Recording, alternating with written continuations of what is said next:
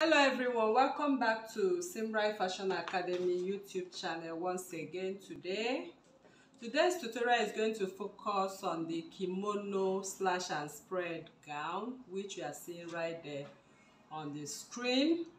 So now we want to start off this tutorial. So if you are new to this channel, please kindly subscribe. Turn on your notification bell to receive videos like this every day. Like this video, share to family and friends, and drop your comments on the comment section and your suggestions as well. So here I have my full scale bodice pattern, which I have my shoulder line, and you can see I drafted the full front pattern. This is the front pattern, and it's the full front pattern I drafted. I have my chest line, I have my bust point line. This is my bust point line, the whole of this line. But if you notice here, you can see I have my dart only on the right hand side where we have the slash and spread, because there's no dart to this particular dress. So this is my waistline, and this is the hip line, or the upper hip line. Okay, so the length of this blouse is I have it at 25 inches, okay, or you can make 24 inches or thereabouts, so it shouldn't be more than that for this particular dress. So I imputed my upper hip measurement here. That is the quarter of my hip measurement, upper hip measurement here. My upper hip is 46, divided by 4 is 11 and a half. I imputed the same. And my waist here is 36 divided by 4 is 9 inches. I have for here 9 inches, but for this part I have 10 inches because I added 1 inch dart for our slash and spread. So we want to start off this tutorial right away, and the first thing we want to do on this particular drafting is to create our kimono sleeve. So the kimono sleeve right here, I have my measurement here from the shoulder. This is the shoulder line. So my measurement of my shoulder divided by 2 from here is 7.5. You can see my mark, and that is where I have my armhole drafted. So from this 7.5, I need my sleeve kimono to be 6 inches, because if you look at the kimono sleeve we have on that gown, is actually not too long. So I'm making use of 6 inches for this. So from this 6 inches, I'm going to step down by another 1.5. Okay, so my shoulder drop here, I'm using 1.5 inches, and I'm going to connect at that point to the neckline. That is the shoulder drop I'll be having for this particular kimono. So now I'm going to measure the circumference of my sleeve. So for the kimono, the circumference of my sleeve is, I'm going to make use of 8 inches, okay, or you can use 9 inches for a better fit. So I will just use 9 inches. And 9 inches actually works for everybody. So I'm keeping my ruler straight at this 9 inches. Can you see that? So I'll just use dotted lines. I'm using dotted lines at the 9 inches. And I'm going to come in from that 9 inches by 1 inch. So that is to say I have my kimono on my own bust line. So the actual kimono sleeve from here is 1 inch. Okay, if you want to get your kimono perfectly, you connect like this. You can see how I connected. So the sleeve runs all the way to this point, as you can see. Alright, so once that is done, the next thing I want to do now on this dress is to connect the kimono. Okay, so there's usually this curve that connects our kimono and makes it match up exactly to what we have on the dress. So I'll just, blend my ruler like this. I'll just blend in at that point to have my kimono sleeve. So once that is done, the next thing we want to do, and another thing you can do for your kimono the length of the sleeve of your kimono. Okay, you might decide to measure around your arm. Okay, so if you measure around your arm, say you have about 15 inches, you can just add 2 more inches to 15 inches, that is 17. And when you divide it by 2, you'll be having the length at 8.5. Can you see? You can see that. So it's even close to the 9 inches, which we took after the 1.5 inch drop. So the main business of this tutorial is not to show you how to draft a kimono. I know many of us have know how to draft a kimono dress, and I have a detailed video on this channel on how to draft a kimono. So the focus of this tutorial is to achieve this gown. So right here I have my kimono sleeve. So I'll just quickly reduce my pepper now that I've gotten what I want. So the pepper I added, I'll just cut it off.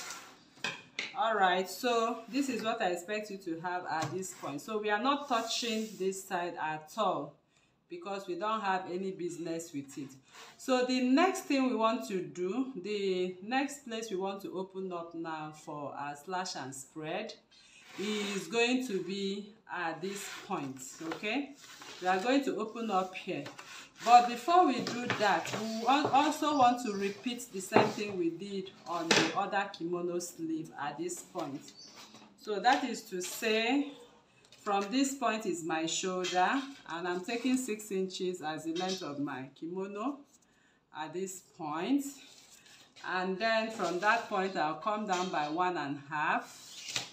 And then I'm going to connect from my neckline to the shoulder drop of 1.5 for my kimono. And from there, I'm going to measure 9 inches as my kimono. And my ruler is supposed to be kept straight with a dotted line, but because the kimono sleeve laps very well when you come in by 1 inch, so I come in by 1 inch. Okay, just on the bust line I come in by 1 inch, and my actual kimono sleeve is connected this way. So that is the sleeve we are going to cut off. All right, people, so the next is to blend up this. Okay, if you just place your ruler to the armhole, you'll be able to blend it up accordingly. So another thing I can do is to also measure what I have here, so I have it accurately. So from here to here is 1.5, and from here to here is 2 inches. So from here to here is 2 inches, and from here to here is 1.5. So I'll quickly blend. Okay, I'll bring in my pattern ruler and connect the 2 points, and that is that for my kimono. So we want to slash and spread, which is the main business of this particular tutorial right away. So our slashing and spreading, you can see the dart I have in here. So the dress we are making on the thumbnail, that is opened, so we'll be able to connect our slash and spread lines.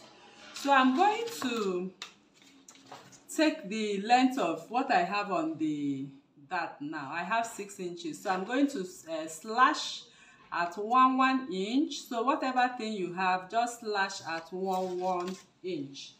So I'm going to draw my slash lines from here to the waist. Okay, and I'm going to connect them like this, like that, to the side, I mean, like this, like that. Can you see that? So that is how the slash lines are going to be. So remember that this side is not touched at all. What we have here is the slashing is being done between the bust point and the waistline.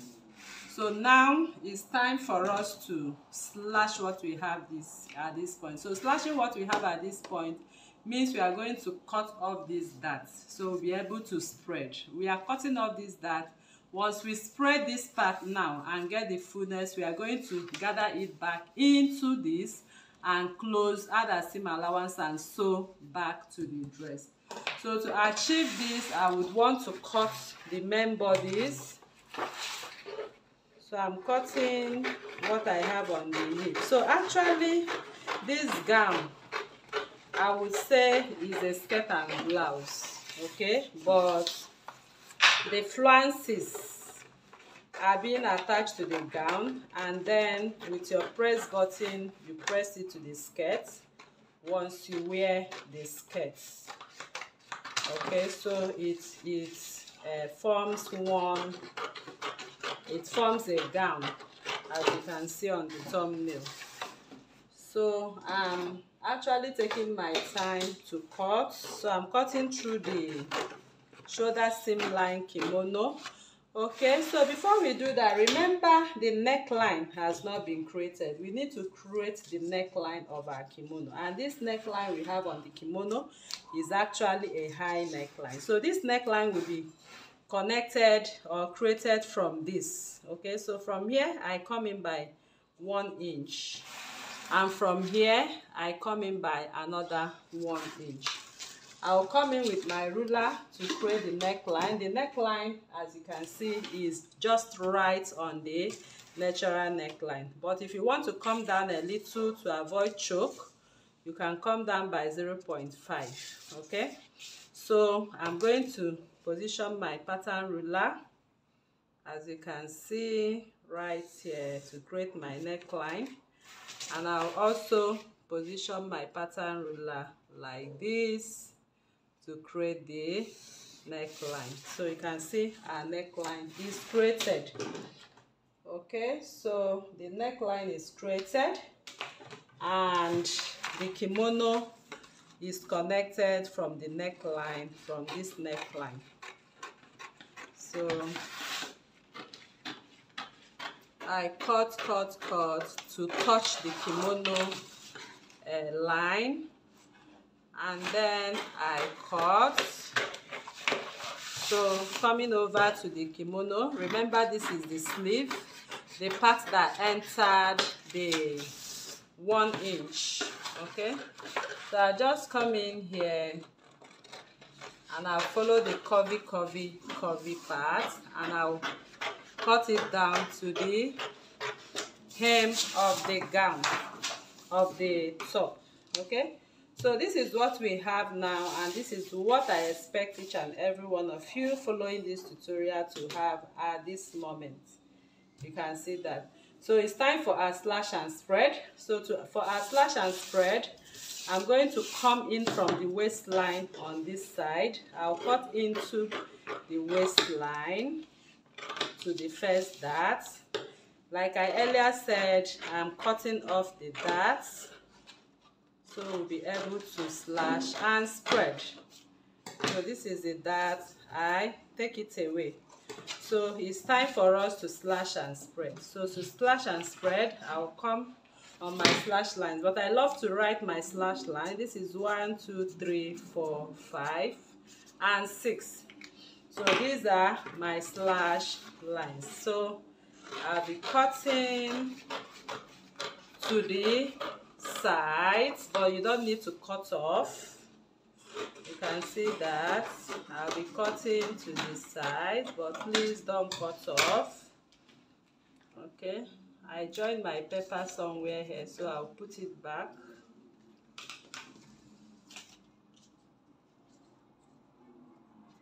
Okay, all right, so the next one is to slash number 4. I slash number 3.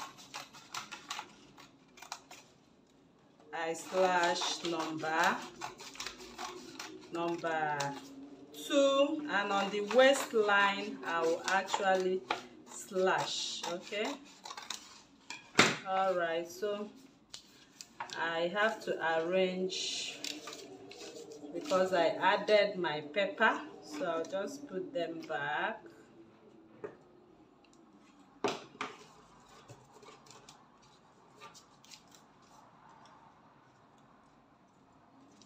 Okay, so you can see the cuttings I have here. Okay, make sure the cuttings you have here are very close but not cutting off. Okay, this part has to be intact for us to achieve this lash line. So I come in with what I have here. So the next I want to do now is to bring my brown pepper and slash as much as I can. I'm slashing as much as I can to achieve that gathered fullness you are seeing right there on the screen.